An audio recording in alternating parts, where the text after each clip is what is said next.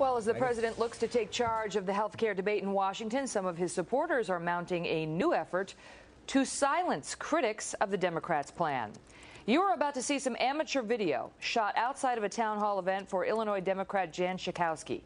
It shows an organizer from the left-wing pro-reform group Healthcare for America Now. Remember, we had a representative from this group on this show, and we talked to him about how he was coordinating with some top Democrats to provide cover for them at these town hall meetings.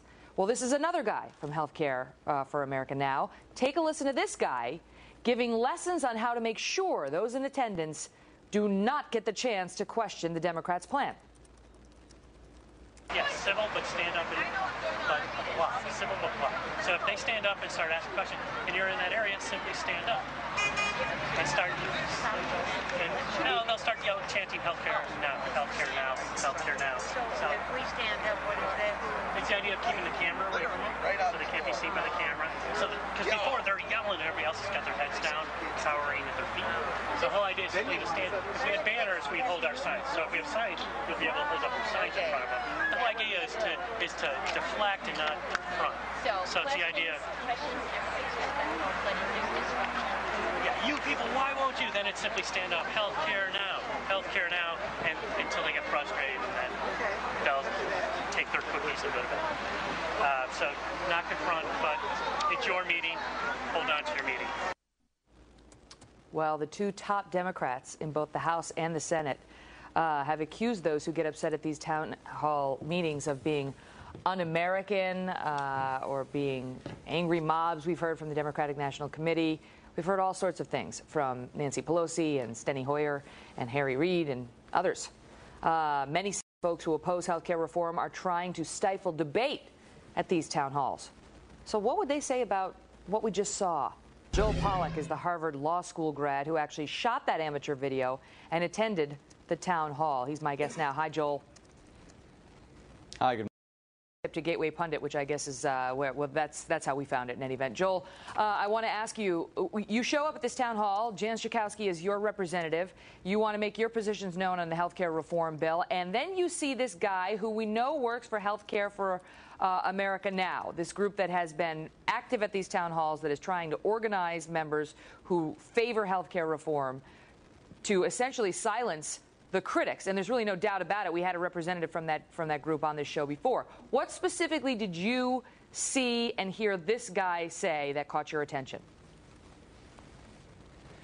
Well, as we were standing outside lining up to enter the building, there were a large number of organizers going back and forth, handing out stickers and telling people what to do. And there were some people who are opposed to the health care bill currently before Congress who took stickers because they were afraid that if they didn't put a sticker on, they wouldn't be called on inside the meeting.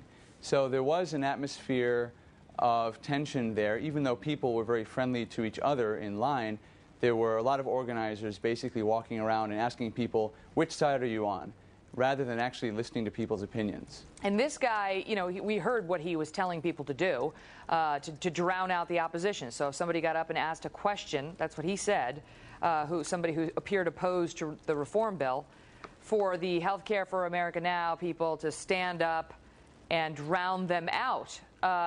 You know, and also there was another organizer message that you took issue with?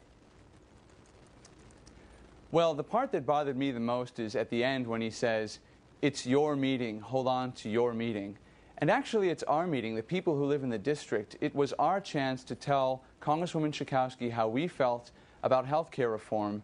And what HCAN and Organizing for America and the SEIU were doing was making sure that we didn't have that chance, that they got to present their side, and that if we had a question about what was going on, that we were drowned out. And that really made me angry. And in fact, I've seen that anger all across the country. I was traveling this summer on a book tour, and a lot of people are very upset, not just about the health care reform bill, but about the fact that they've been demonized and marginalized and called a mob and everything else simply for stating an opinion and having a question. And a lot of people around me have said, you know what, we're tired of this. We want someone in Washington who will listen to us instead of lecture to us. And so I've actually decided, after my experience on Monday night, that I'm going to run for Congress in the 9th District and represent the people of my district as we try to get ourselves heard in Washington. Well, Joel, making a bit of an announcement on our show this morning. All the best to you, Joel. Thank you so much for coming on.